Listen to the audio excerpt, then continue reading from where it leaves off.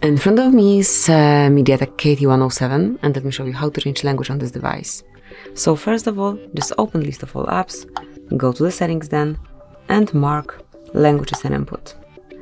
And here you can smoothly pick languages, so it's the first tab here.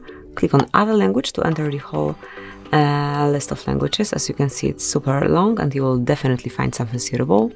Let me choose, for example, Filipino.